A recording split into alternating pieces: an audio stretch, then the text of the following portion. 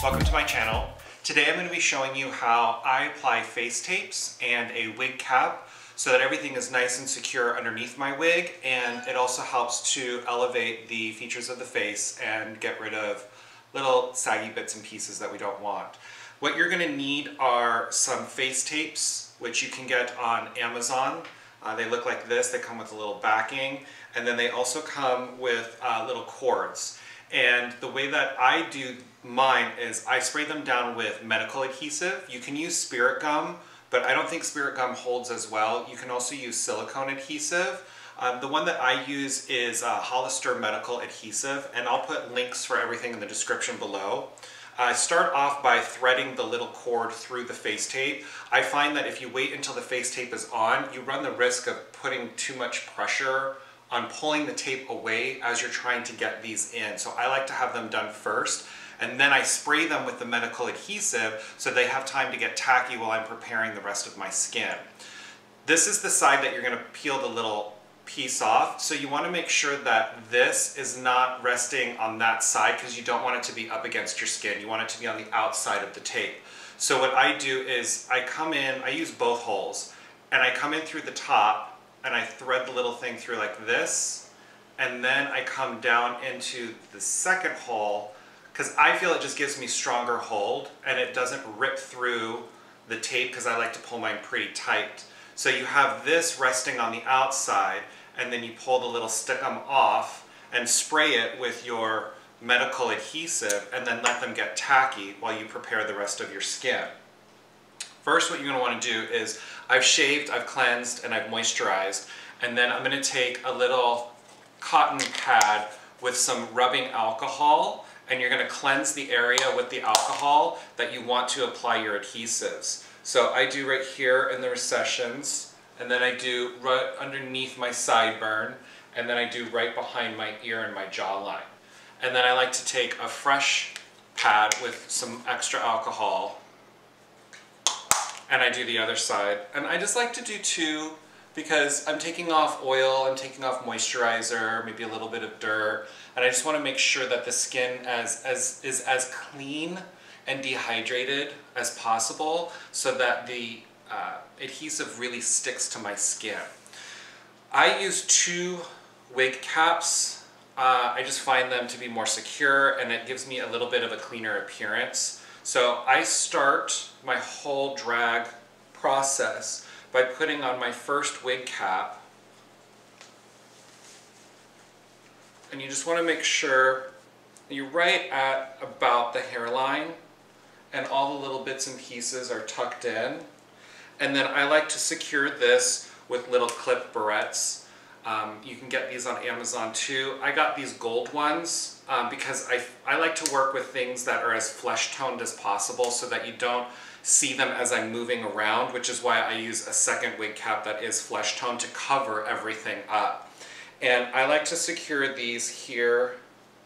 I use two for each section above the recession of my hairline, and then down here towards the temple I want to secure that, and I'm making sure that I'm clipping my hair. And if you guys don't have hair, honestly you can just skip this step and go right in with your face tape, but I like to keep my hair when I'm not in drag. It's just a personal preference. And then securing this wig cap to my head also gives me something to secure my hair to with bobby pins, my wig hair. And I like the way it feels. I like it to feel secure. I don't want my wig to accidentally come off, and I haven't planned on taking my wig off since probably 1998. Because I just don't think it's like a death drop. It's just played out. Again, my opinion. I'm creating an illusion. I don't want to break the illusion, especially on accident. And then I do two sections on either side of my nape with these little clipped barrettes. So they look just like this, but here in the back, you guys can see that. So now that that's secured, now what I'm going to do is I'm going to apply my face tapes. I've already threaded the ones that I'm going to use and applied my medical grade adhesive to them, so they're ready to go.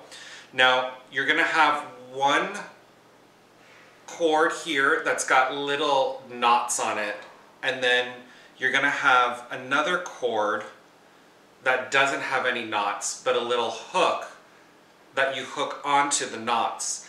And the way that I do my face tape is I like to secure from here to here, and then from here to here. I just feel it gives me more lift, and it gives me more stretching power, because if I'm going from here to here, there isn't much for the little cords to hang onto. I have to make it stretch around my head in order to get that lift. So I have to use both knotted sides on one side and then both non-knotted sides on the other side, so that they meet up correctly and there's one knot and one hook to go around each side of my head. I like to use the flesh-colored ones here, because these run more of a risk of being exposed through movement, and I think it's easier to hide a flesh-toned cord than it is a dark cord. And then I use the dark cords up here because those are going to be under my actual wig line. So we're going to go ahead and start with the application. This is a tan one. So I'm going to put this one just underneath my sideburn, and I just tap it in. Now these have been sitting for a little bit, so they're already tacky. So you want to just push really firm so you get a nice grip of the adhesive. And you can see with the spray adhesive, it really helps to hide and camouflage the tape than if you were just using it by itself, or which I've done in the past with spirit gum. You can see more of that demarcation between the tape and your own skin. So I think each step of the way, the more you're able to blend and conceal what you're doing, the better your end result is going to be. And then I'm going to take the dark one, and I'm going to put that one right here, which will lift up my eyebrow a little bit. And again, it's the knotted side, because this is knotted. And this one will go just here like this, kind of in line with my hairline right here, because my wig hairline is going to go like this, and then it'll completely cover them up. And then we just press and press and press to really get the adhesive to stick to my own skin. And you can see how well it really blends, which is another reason why I like the medical adhesive. I feel it just lends itself to the process a little bit better. And then we're going to go in on this side, and this is the unknotted side with the little hook. And this will go on this side. And I like to angle the ones around my sideburn mostly up with just a slight tilt back towards the ear.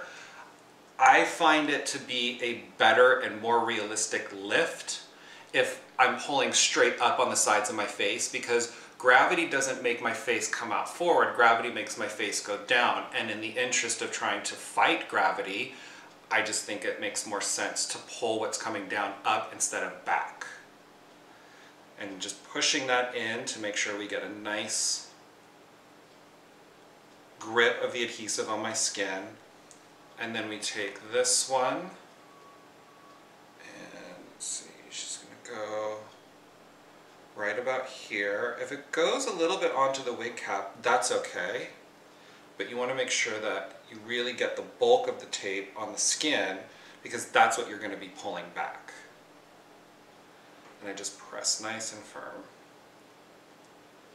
And then the last one we're going to do is for the neck, and those go right behind the ear. And these ones are really tricky for me. I save them for the end because I don't like doing them, but they are a necessary evil for me now. So I hold this like this, because this doesn't have the same mechanism as these do. It's a shorter band, so it's one band with two little hooks. And I hold it where I don't have the adhesive, and I stretch it back, and I put one right behind my ear, and then I want to press that before I attach the other side to make sure that I get a really good firm grip, because if you apply pressure right away, you might run the risk of pulling the tape off before it's had time for the adhesive to set.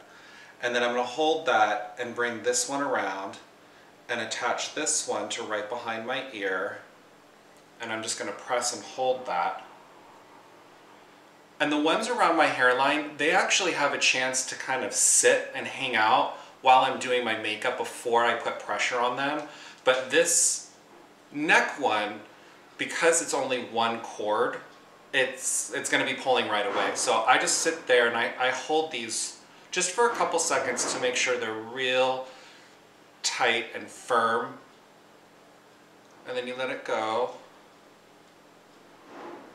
See, and it just kind of pulls everything back a little bit, if you guys can see that. And then we're going to fasten the other tapes.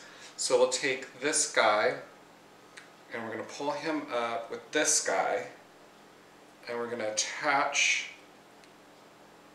the hook just like that. And then we'll take these guys, do the same exact thing, and I like to pull mine pretty tight, so I go down to the second from the last knot, and then bring it back behind the head. And then I finish everything off by putting on a nude wig cap, just to keep everything concealed and looking neat. And again, I feel like even when it comes to like my undergarments for my body, I really like to use flesh-toned material, just because I feel it gives me an extra level of protection and concealing what I don't want people to see, so that if there is a flash of skin, you're not seeing a black hairnet or a black undergarment where it really shouldn't be. And then I just bring this down, because I also like to use double-sided fashion tape on my wig lines. I don't like them to get all gummy and gunky with spirit gum. So this will give me a little something to put that onto. And then most of the workings of what I use for my facial structure is hidden underneath this, and it just keeps it looking clean, and then everything is nice and tight and pulled back. So if you guys have any questions, comment down below. Please like and subscribe, and I'll see you guys next time. Bye.